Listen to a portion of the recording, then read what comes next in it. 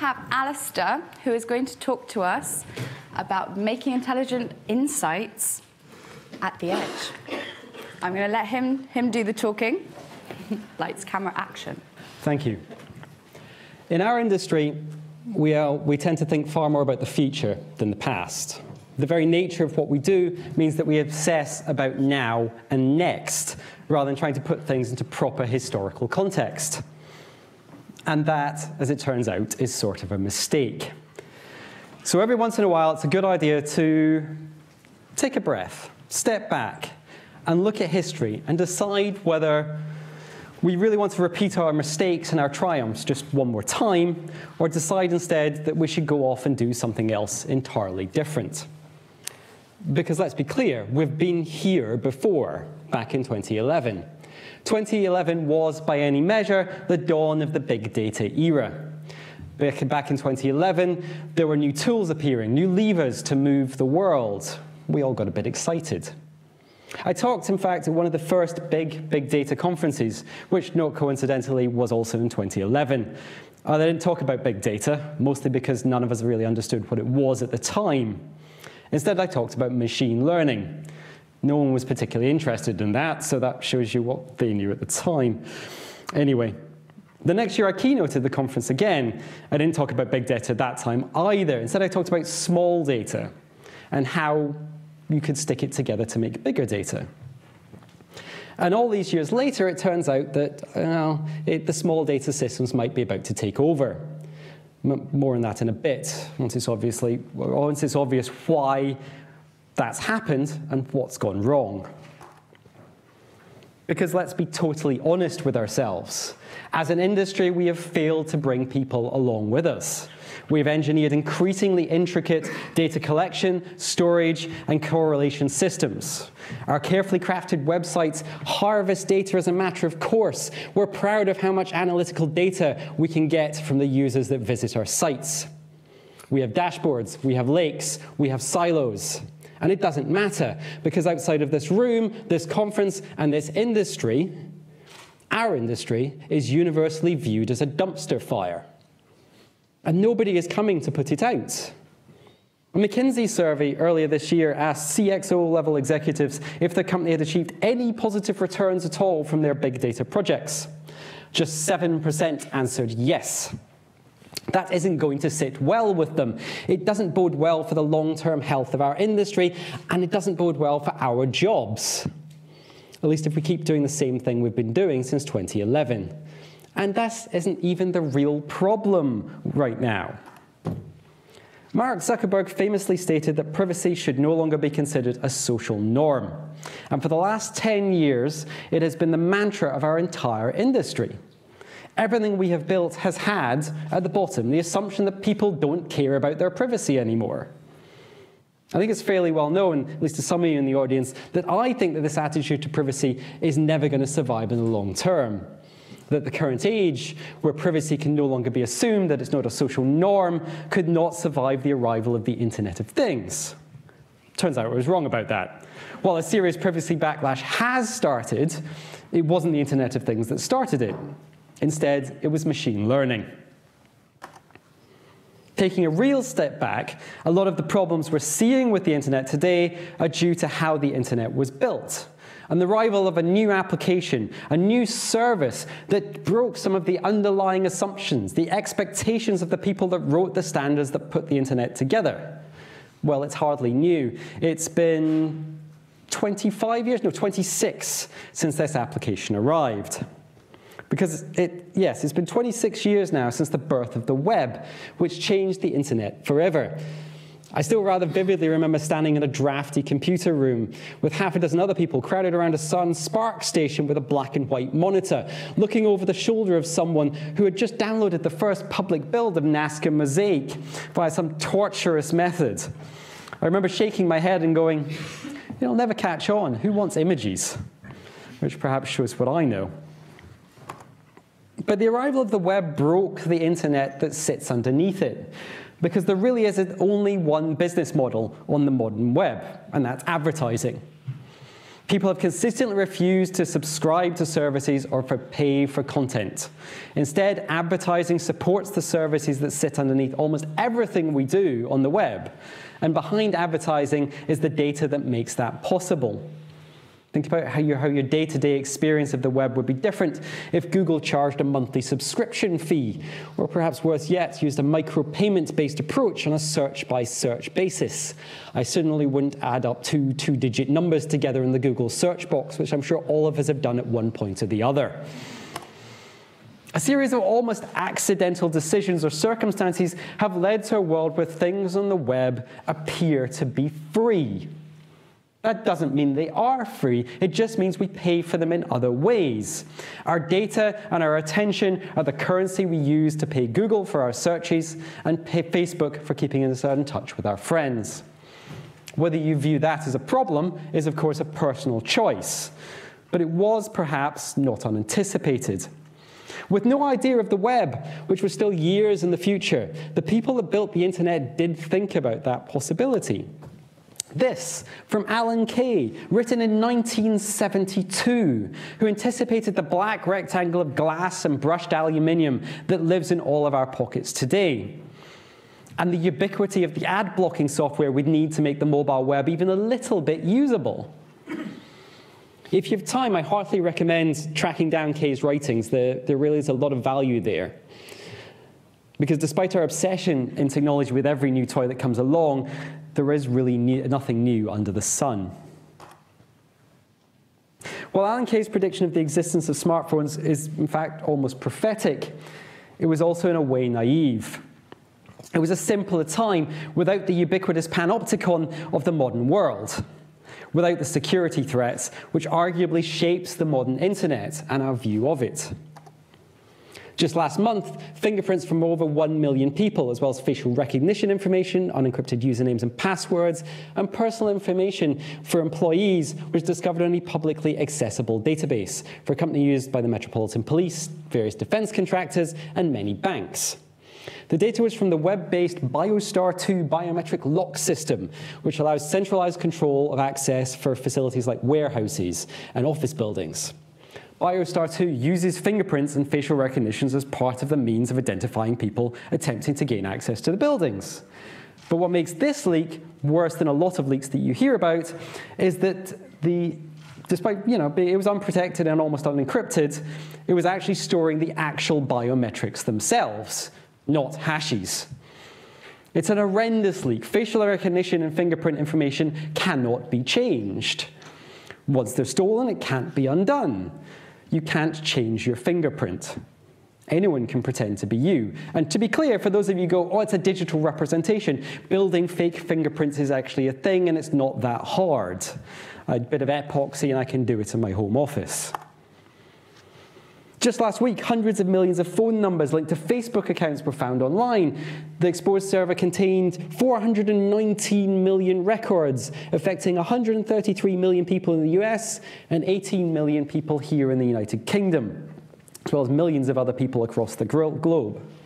The phone numbers would directly link to Facebook ID, something that's easily scrapable from the web no matter what your privacy settings are. The server the data was found on wasn't protected with a password. Anyone could find and access the database. It puts each and every person at risk of spam calls, but also SIM swapping attacks, which relies on tricking cell carriers into giving the person's phone number to the attacker. And of course, with someone's phone number, an attacker can force reset the password on any internet account associated with that number, even if you have SMS two-factor authentication turned up. Email accounts, bank accounts. How many of your banks send you an SMS message when you try and make a withdrawal? Lots. The data appears to be a year or two old, and nobody really seems to sure who scraped this particular data set in the first place, which Facebook app is responsible, or why it was just sitting there unprotected online. And breaches like this are now so common, it's unlikelihood nobody is actually going to go and look. You might dismiss these as anomalies coming from people or places that haven't done it right. And I admit, they really haven't. But we all know that isn't it. Right now, a week can't pass without something like this, some breach or leak turning up in the news. And it's not as if these leaks are happening to companies that shouldn't know better, or obviously going to go out and cut corners. Everyone has heard of, got mentioned earlier in fact, and stands a good chance of being in the 2017 Equifax breach. Millions of driving license numbers, phone numbers, email addresses were exposed, directly connected to names and dates of birth. 143 million people in the United States were affected, and as it later turned out, 15 million people here in the United Kingdom, including me. Yay. And even if you avoided that one, congratulations. I guarantee you're in the Marriott Starwood breach that came to light last year. 500 million people. Name, gender, address, phone number, email, passport number, date of birth, and the arrival and departure information of your hotel stays. If you've ever stayed in a Sheraton or any of the many other brands that made up the Starwood chain before they were bought by Marriott, then your details are in this leak. These are not small companies.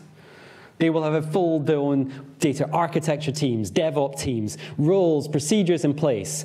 Neither Equifax or Marriott are startups throwing things into an AWS instance and figuring to fix everything a little later down the line once their Series A comes in.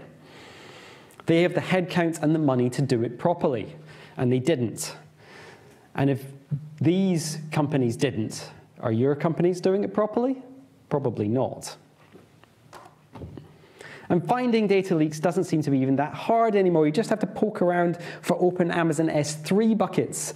There's open source code on GitHub that does it automatically.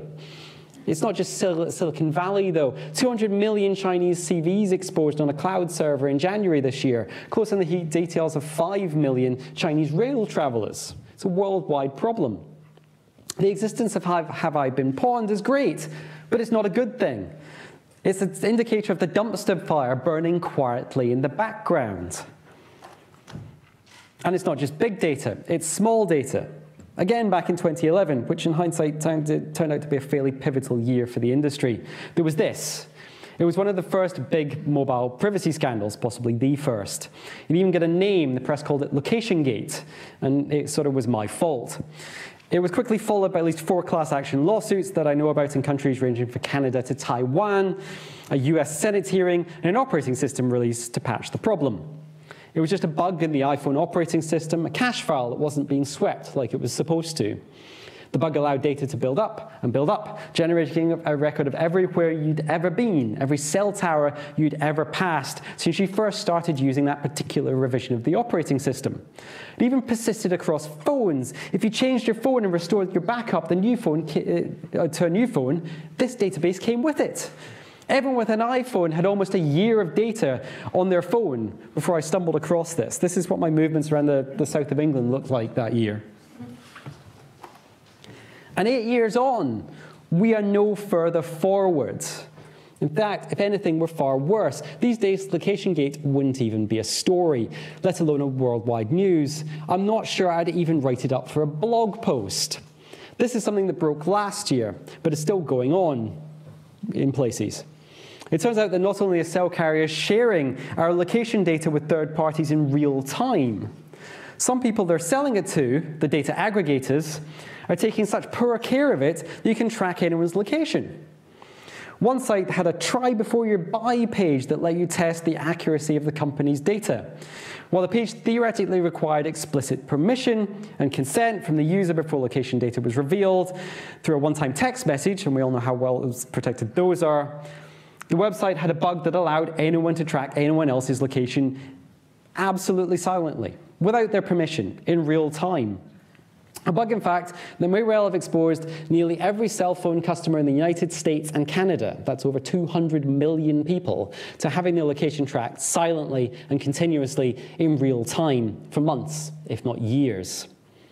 8 years between a leak so egregious it made worldwide news, and our industry uploading the same data into the cloud and exposing it through sloppy security to just about everyone in real time. Haven't we done things better? And soon, every piece of clothing you wear and everything you carry with you will be measuring, calculating, and weighing your life. It won't just be your phone. Every car you ride in, every lamppost you pass in the street will be collecting data. And I'm sort of starting to think we shouldn't be uploading that to the cloud anymore. This is an amazing and really intriguing data set that was obtained using a Freedom of Information request from the New York City Taxi and Limousine Commission. This is every taxi trip in New York from January 2009 through to the middle of 2017. It's online, you can download it, it's really interesting. The data includes pickup and drop-off times, location, trip distances, itemized fares, passenger counts, and even how the passenger paid. Since its release, people have built some amazing visualizations from the data, but there's a big problem. The personal identifiable information, the driver's license number and taxi number, wasn't anonymized properly. You can easily tell which driver drove which trip. Worse yet, at least from most people's point of view, passenger identities can be de-anonymized through GPS harvesting. It's always hard, but I'd actually argue it's pretty much impossible to properly anonymize a location-based data set of this sort of size. You can find out how celebrities tip by cross-correlating cab numbers in paparazzi photos of the celebrities with the trips logged in the released data set. However, even if you ignore the poor put upon celebrities, multiple pickups at commonly frequented locations, a public building, a bar, a club perhaps, with drop-offs clustering around another location, say your home address, lets you find more regular people that aren't celebrities and identify them as patrons or customers of, shall we go with certain establishments. The last decade can be summed up by this question. You are being watched. Are you okay with that? And our response, which is this. We haven't realistically given anyone a choice. As our new tools, those new levers in the world, came into widespread use, over the last decade, we've seen an increasingly aggressive and rapid erosion of our privacy.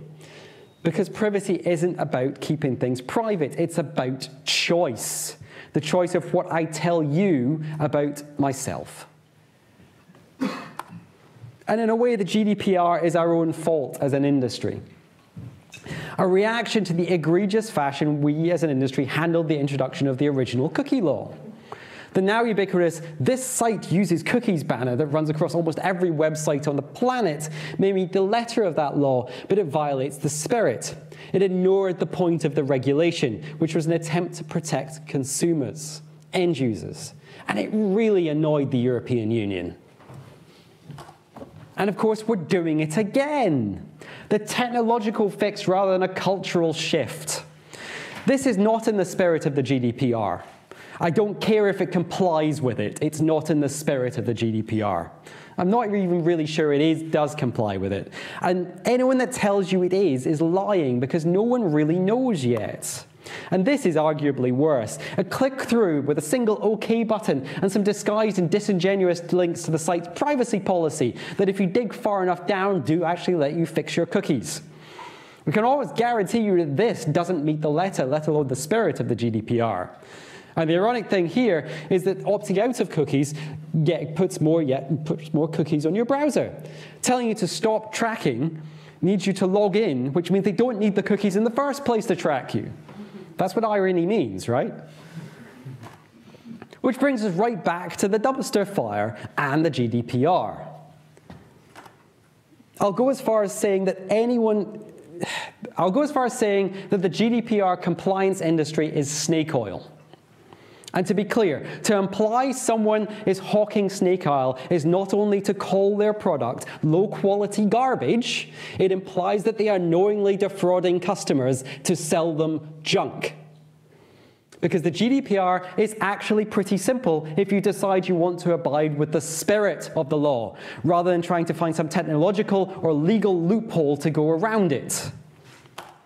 The GDPR gives people rights that as an industry, I think we're ignoring. As an industry, I think we're laughing at.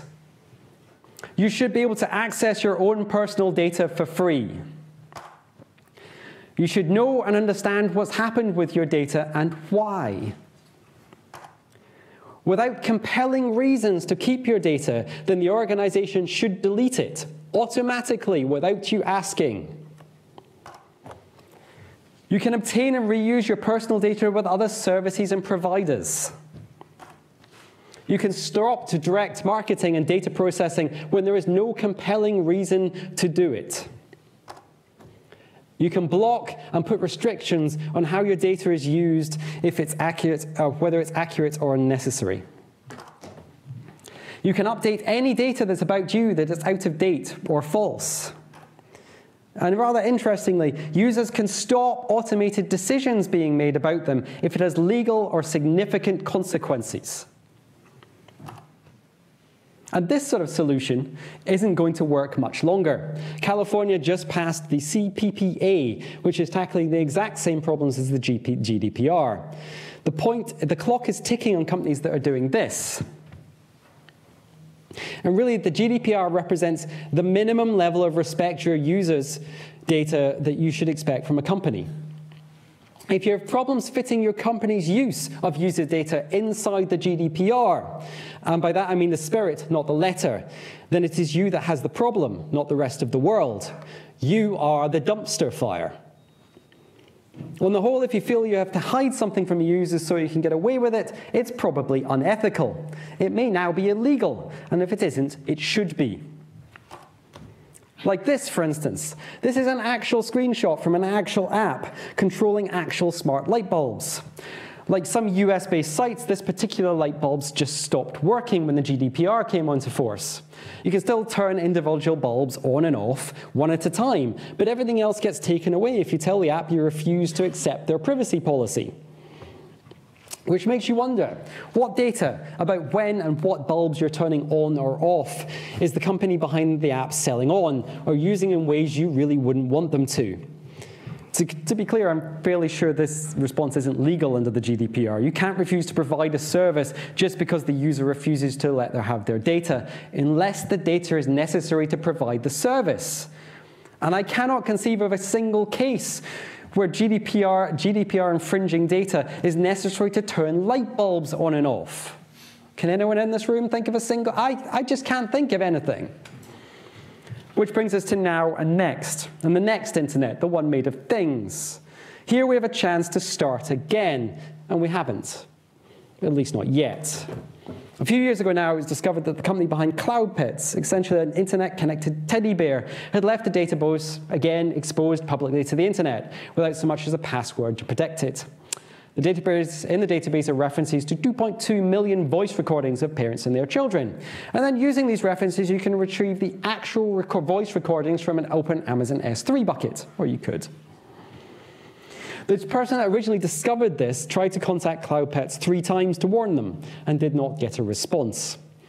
Then this database was subject to a ransomware attack, which on the whole was a good thing, I guess, because at least it got it offline.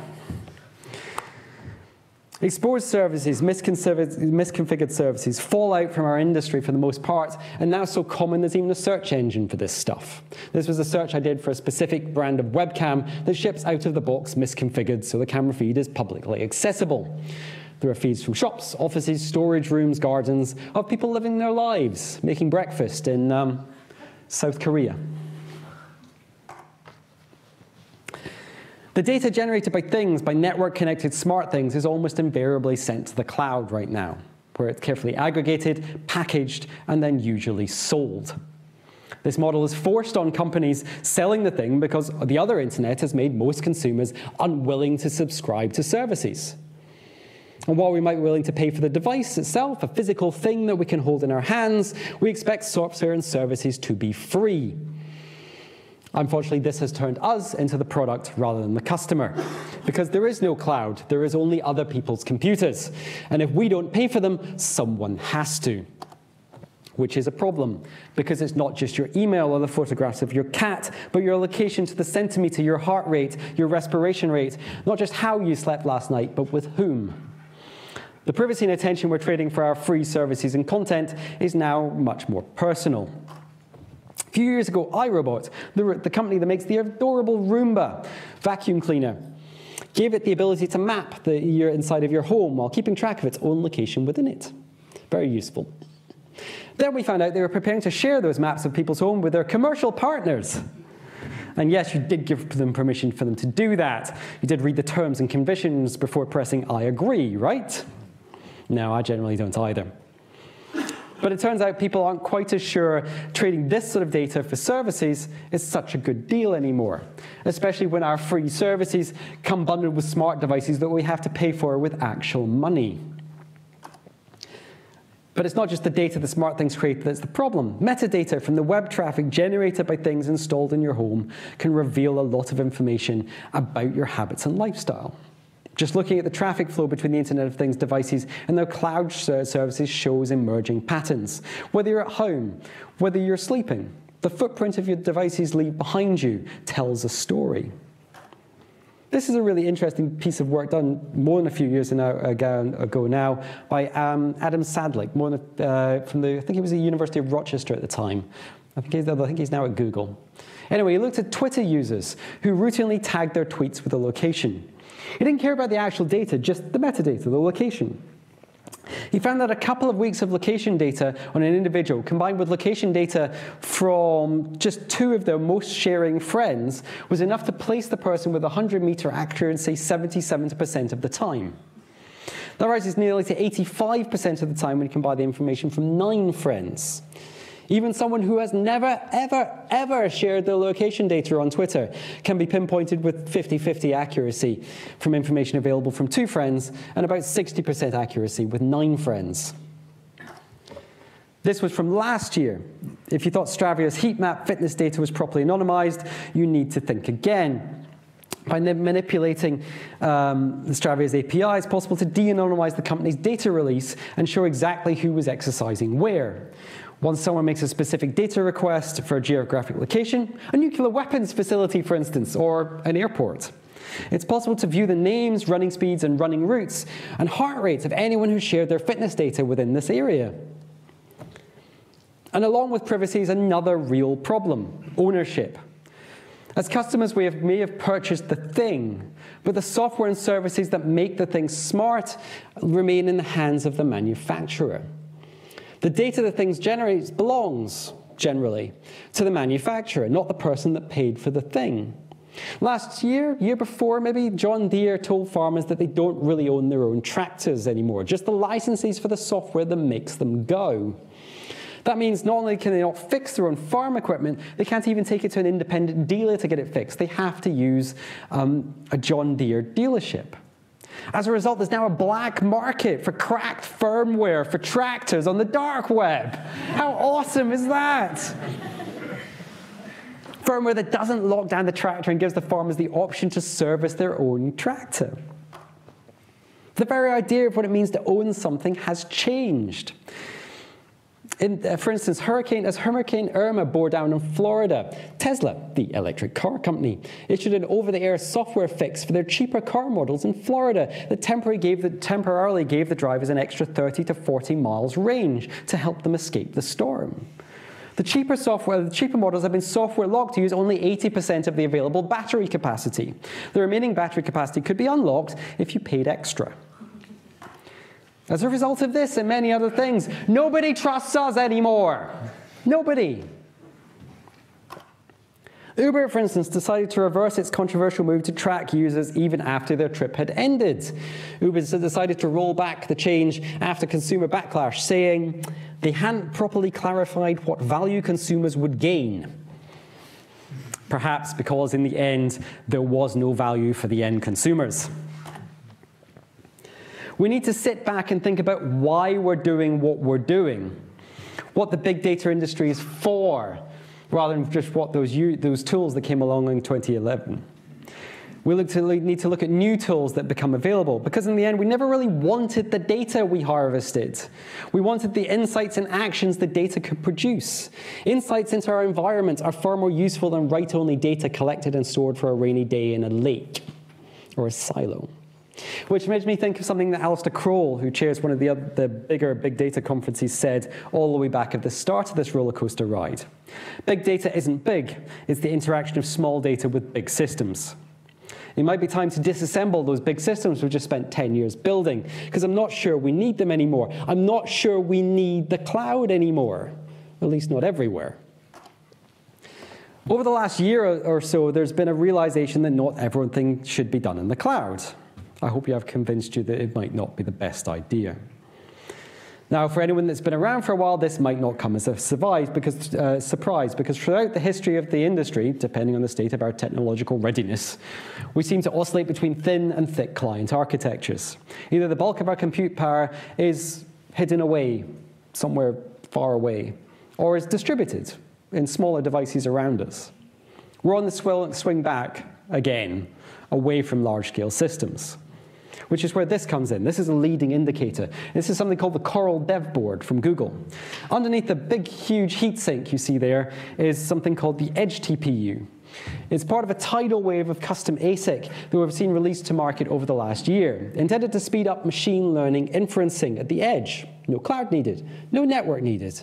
Take the data, act on the data, throw the data away. And by speed up, I really do mean that. On the left, we have the MobileNet SSD model running on the Edge TPU. On the right, we have the same model running on the CPU of the dev board itself. That CPU is a quad-core ARM Cortex-A53, for those of you that means anything to. The difference is dramatic. Inferencing at around 75 frames per second on the left, and 2 frames per second on the right. No cloud needed, no network needed. And by tidal wave, I really did mean that too. This is only part of the collection sitting on my lab bench back at the office right now. On the market, at the moment, we have hardware from Google, Intel, NVIDIA, with hardware from many smaller, much less known companies coming soon or already now in production. Some of it designed to accelerate existing embedded hardware, like those USB sticks you can see attached to the Raspberry Pis here on the bench from Intel and Google, amongst others. Some of it designed as a valuation board for system on module, SOM units, that are going to be made available pretty much later this year, I think, to industrial customers, like the Coral Dev Board itself that I talked about, or NVIDIA's Jetson Nano that you can see here in the middle.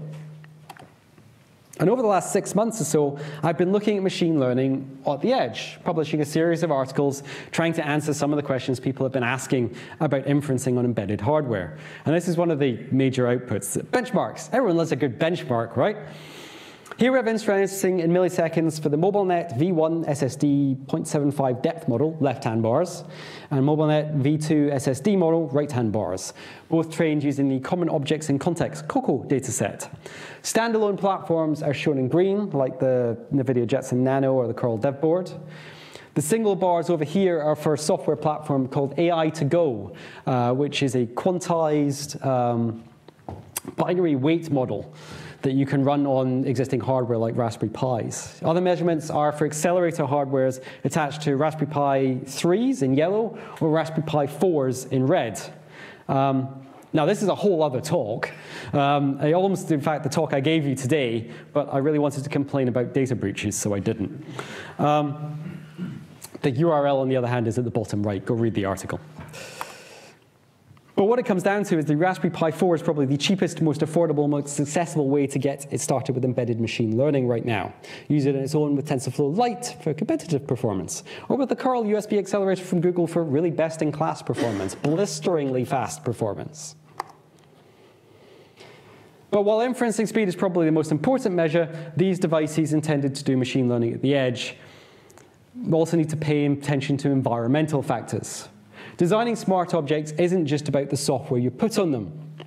You also have to pay attention to other factors, and especially concerned with heating and cooling and the power envelope, because it might be necessary to trade off inferencing speed against these factors when designing Internet of Things things. And the custom accelerator hardware that I've been looking at for the last 6 months really is the high end of the embedded machine learning stack. This is the board called the SparkFun Edge. It's a board that actually had something to do with at the beginning. It got spun up to act as the demo board for TensorFlow Lite for microcontrollers.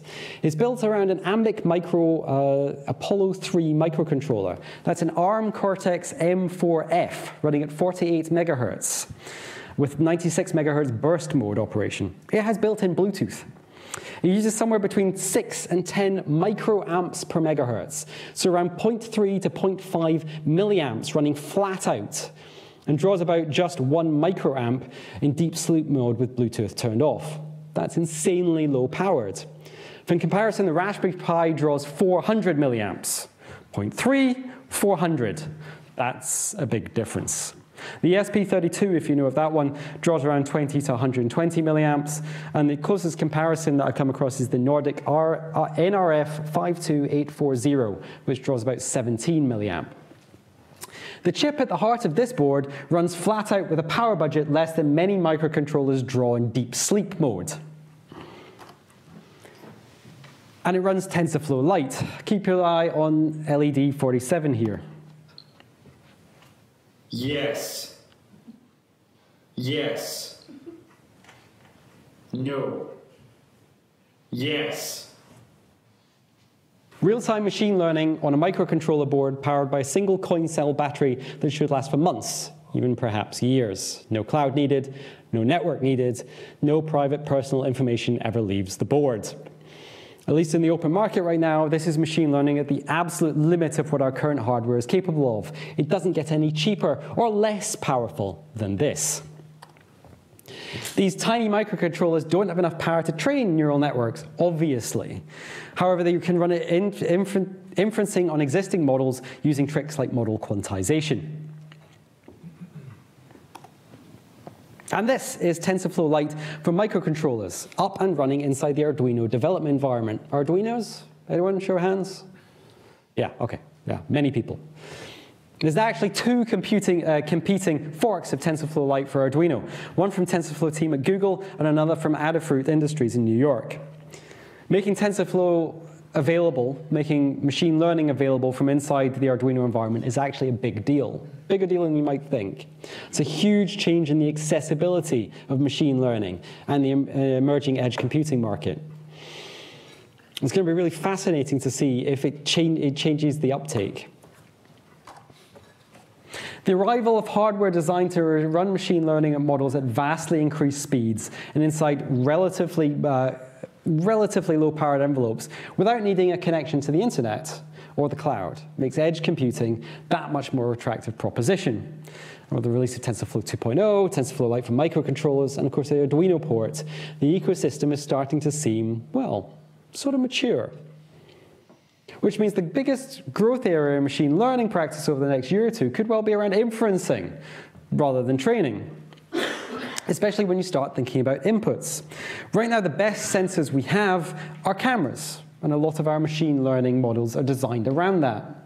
And TensorFlow Lite for microcontrollers make it, if not trivial, at least easily done to put machine learning inside the power and processing envelope of existing available cameras, the type you see web cameras every day.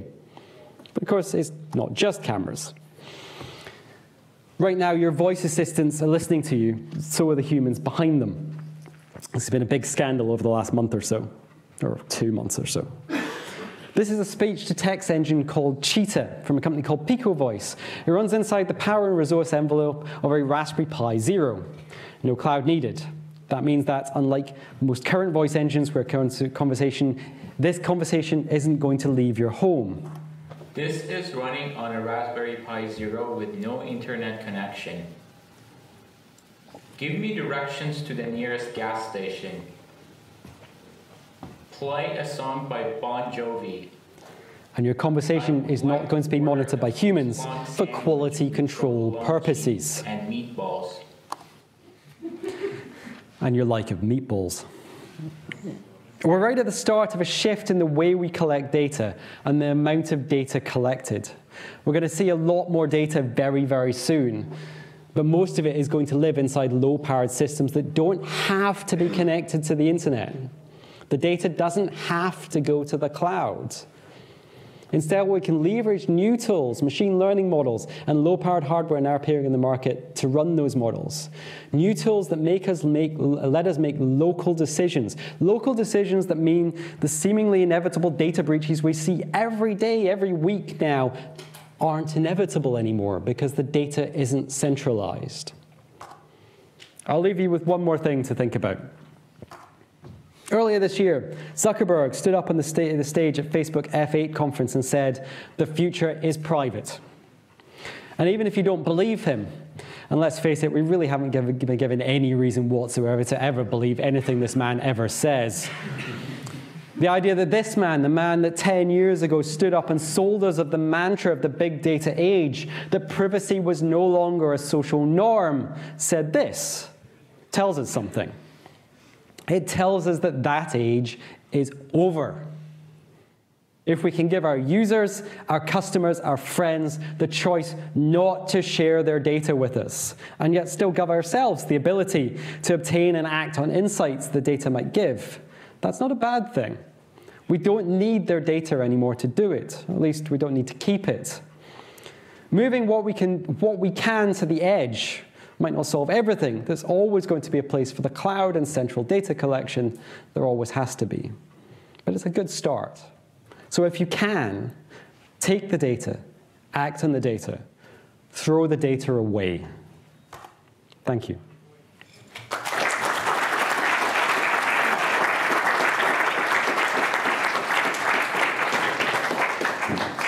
Wow. Oh, am I on? Oh, yes, I am.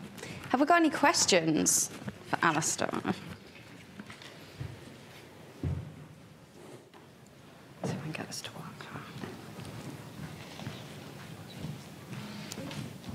Oh, sorry. There you go. That was a great call to action for the industry. It feels like as long as there are people prepared to do something more nefarious than you, they will. Yes. What's the solution from a... Legislation. Make them criminals and make them pay for it. It's as simple as that. The GDPR is the solution. The GDPR and laws like it are the solution. And make it illegal for people to do criminal things that should be criminal. A lot of the data breaches and the data leaks and the egregious violations of privacy should be flat out illegal, and the companies should have been fined far more than they ever were. As developers, we should sit there in our meetings, and if someone asks us to do something that ethically we feel is bad, we should say no. And then if enough of us say no, then we don't need the laws. But there's always going to be people that say yes, so we need the laws. We need laws that are digital native, if you want to use the buzzword. We need laws that tell people that it's not okay to be unethical. Any other questions? I have one. Probably can shout. All right. What happens then when these things that you showed here are now the most important tools that politicians have to be elected than to make those laws? So what is there left for us citizens? I think that's the big question of the modern age, isn't it? It's what can we do against the technology that we have built? Because let's face it, we have given the tools to the politicians to get them elected. We have caused the current political situation. We should not sidestep that. It is our responsibility as technologists, as developers. We have caused this. It is our fault. That might make you uncomfortable, but that's the truth. It is our fault. Trump, Brexit, all of this, it's our fault. It's not anyone else's fault. It's us. We have done this to the world. Go away and think about that. Maybe there's no more questions then.